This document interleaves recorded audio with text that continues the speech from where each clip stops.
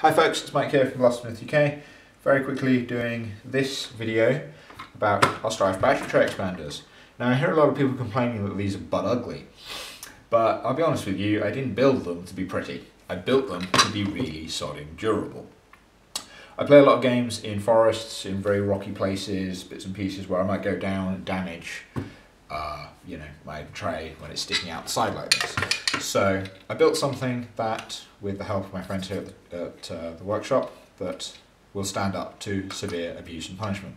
This is a PLA printed piece using a 1mm nozzle. As for the time of recording, as far as I know, that's unique in the community. No one else produces parts of this strength. You get a nice 3D printed grain here, which is nice and uniform with the print from where the infill's gone down.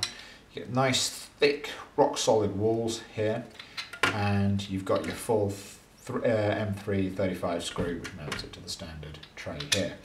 Now I figured I'd go for a blue on blue option.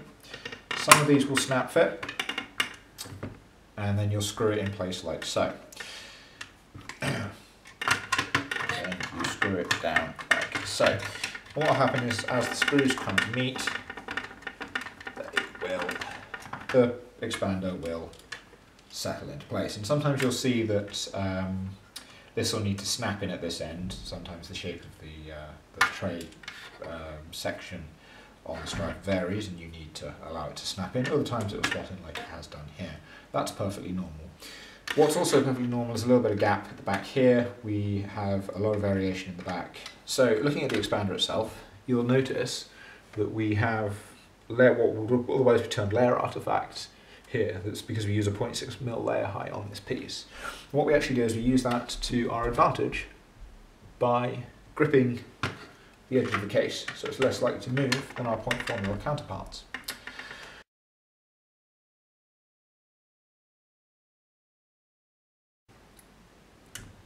So what I'm about to do next, you should never ever do at home, okay? But I am confident that this hammer versus this piece will not compromise the battery tray. I'm so confident I have my LiPo here. As I say, do not do this at home. I have a fire extinguisher waiting out of shop, and I know exactly what I'm doing.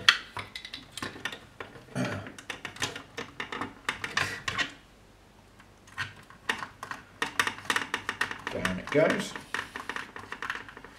Now I've only got half a Stryfe here because it's all I could find in the form of the blue Stryfe, which is kind of awkward, but I wanted a colour match. So, hammer.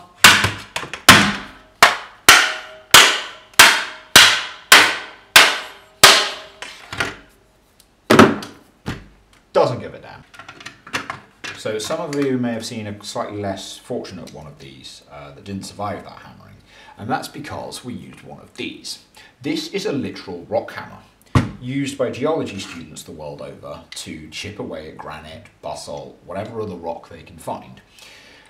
It took one of these to break this.